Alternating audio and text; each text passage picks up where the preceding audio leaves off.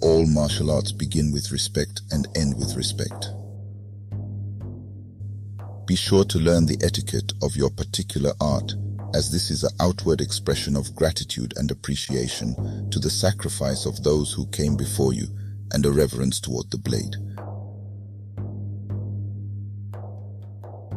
Carefully guide the katana through your obi until it comes out. Let it rest on the bottom himo of the hakama. Once in position, hold the sword closed with your thumb positioned at 2 o'clock on the suba. Do not keep your thumb directly above the blade, as accidental slipping of the blade can cause an injury. Footwork. The footwork of swordsmanship is critical. First, it's important to note that the footwork will depend on the branch of sword training that you practice.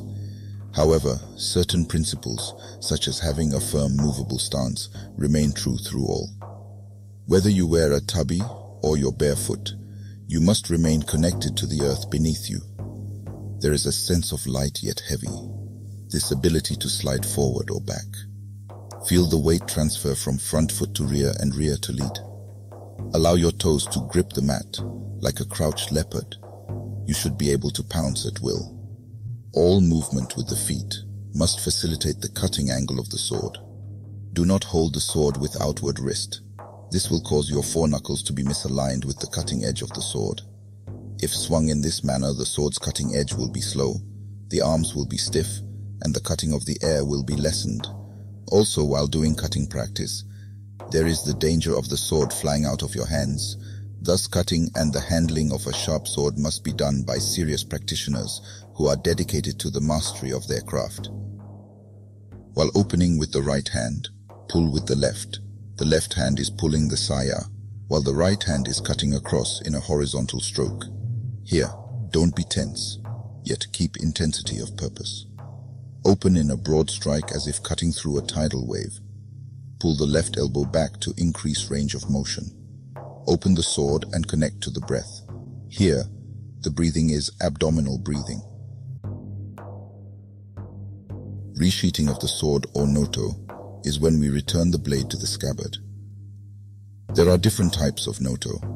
The important thing when working with a shinken or live blade is safety. Be sure not to let your fingers come in contact with the cutting edge of the sword. Keep the spine upright and the spine suspended. Maintain a firm grip on the handle. Cast the sword forward in a large arc. Throw the tip outward as if fishing in a great lake. Let the sword stop parallel to the mats. Maintain extension of your arms and elbows. Let your triceps support your forearms. When you lift the sword overhead, lead from the tip of the sword, the kisaki. When you swing the sword, find connection from the base of your feet up through your legs, permeate through the upper body and out into the sword. Let the sword be an extension of you.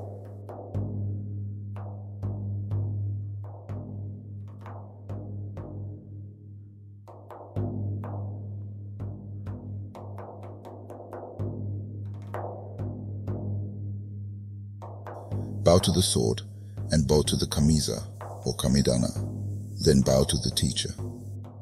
Iaido practice is a meditation in motion.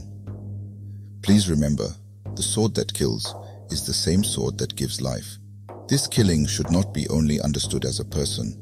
This killing is also an ending to all hindrances and distractions, to kill your own doubts, frustrations, weaknesses, impatience, and so on.